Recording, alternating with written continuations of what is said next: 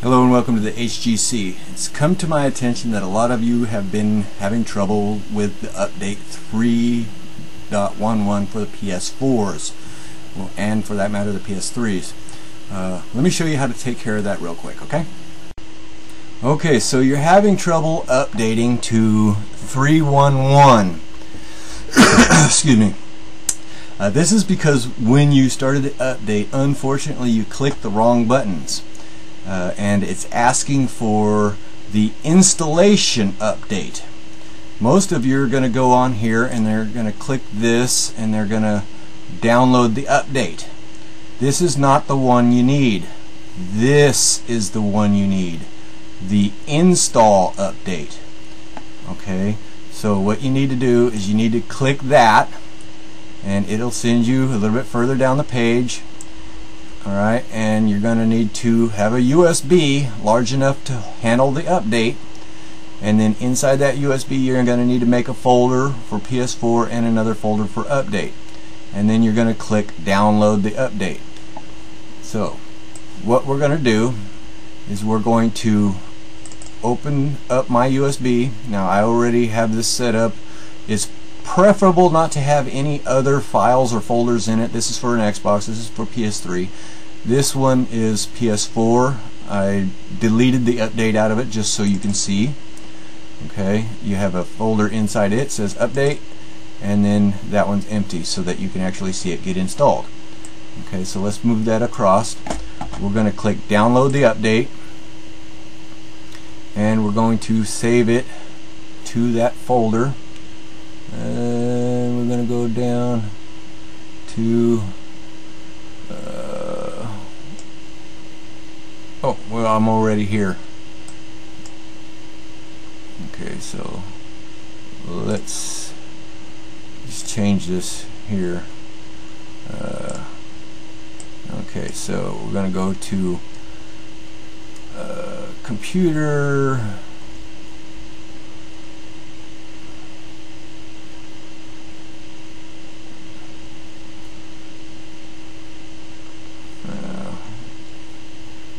What is going on? Documents, pictures. Oh, sorry, there we go. Computer. We're going to go to my F drive, which is the removable USB that you've seen, and then we're going to open the PS4 folder.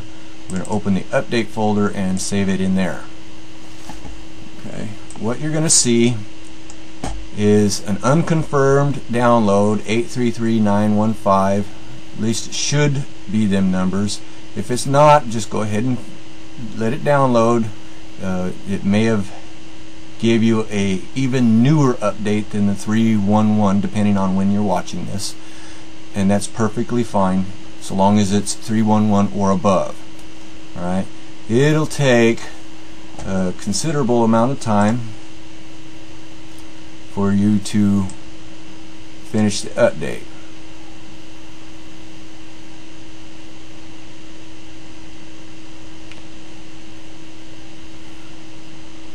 Alright, it's 790 megabytes, and depending on your download speed, it'll take anywhere from 30 minutes to an hour to 10 minutes like mine. So I'm going to pause this. We'll be back in a moment. Okay, started this back up. Got a few more minutes left, but I wanted to talk to you. Unfortunately for you, because you selected the wrong button, you just lost all of your information. Hopefully you have everything backed up on the cloud. All your game saves, downloads, gone. It's going to wipe out everything and start you from scratch. If you purchased any games online, don't worry. You could re-download them for free, but you did lose all your game saves and anything that's not backed up on the main hard drive. Okay, so let's let this finish up. Once this is done, then you're going to remove the USB and install it into the PlayStation and follow its directions. You'll get 2 load bars, and then it'll ask you to press the PlayStation button and all of that good stuff and complete the update, and your box will start up like as if you just bought it out of the box. And you'll have to set your date and time and all that other good stuff.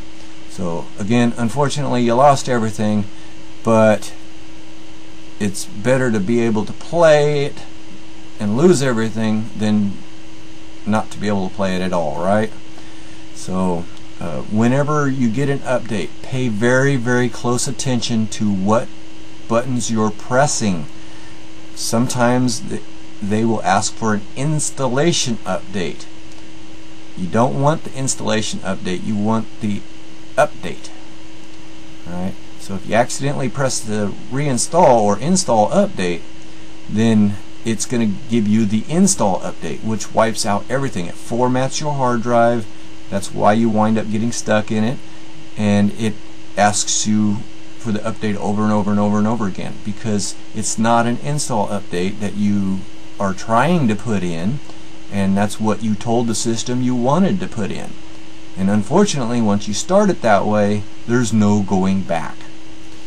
Okay, so we've got about 6 minutes left. I'm going to pause this for a little bit, and then we'll come back once it's done, just to let you see what it looks like.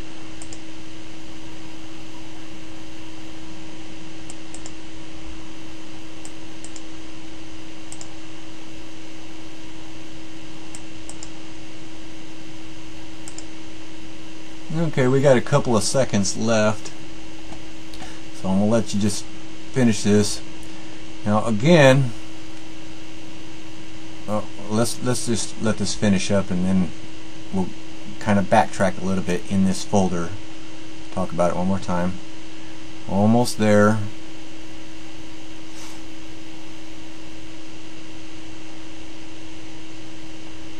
$760.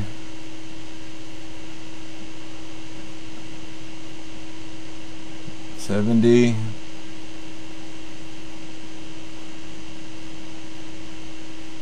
$80.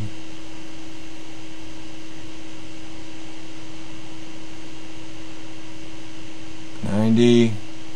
And we're done. Now watch this. It's going to change a little bit. There we go. That's what it should look like. Okay, so this is done. We no longer need that anymore. And let me pull that other one back up. There we go. Okay, so your USB will not have these two folders in it. You'll only have the PS4 folder, and then inside that folder you'll have a folder called Update, and it needs to be all caps, just like that. And then inside that is where you will save this. Don't forget to click on the computer and safely remove your USB.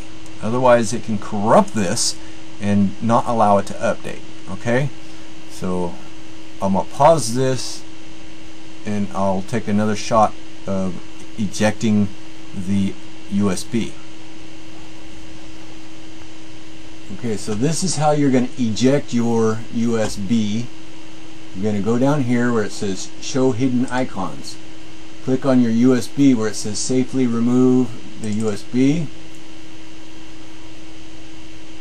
and then find the USB, click on it, and it'll say safe to remove hardware, and then you can unplug your USB. Once you get your update on your USB, it is as simple as going in, plugging it into the PS4, plug your BioShock controller in via USB. You have to have the USB to plug your controller in, and then follow the steps from that point. And unfortunately, one last time, you did lose all your information. There is absolutely no way around it. Okay, if you bought something online, you can re-download that stuff for free.